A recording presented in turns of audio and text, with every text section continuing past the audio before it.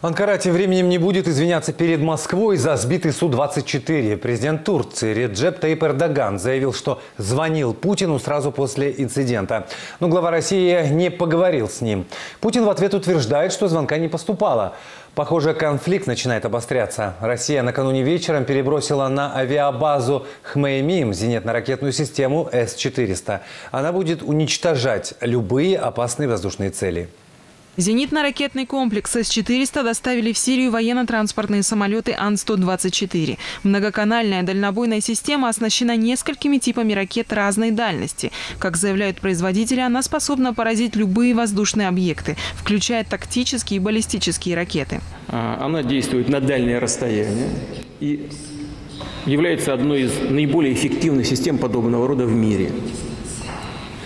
Но мы этим не ограничимся. Если надо, мы будем сопровождать деятельность нашей авиации и истребителями, другими средствами, в том числе средствами радиоэлектронной борьбы. Их на самом деле много. Мы теперь будем их применять.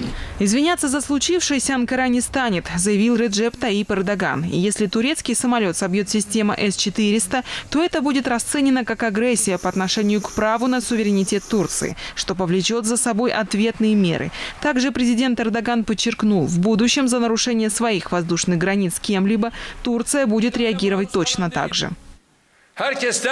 В первую очередь себя должна спрашивать та страна, которая нарушает. Она и должна предпринять в дальнейшем соответствующие меры, чтобы в будущем не было подобных повторений.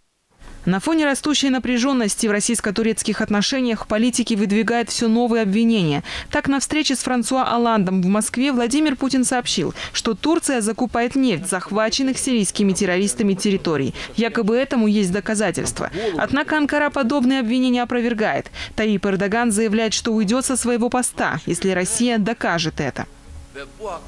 Ирина Евгеньева, Яна Городецкая, Информбюро, 31 канал.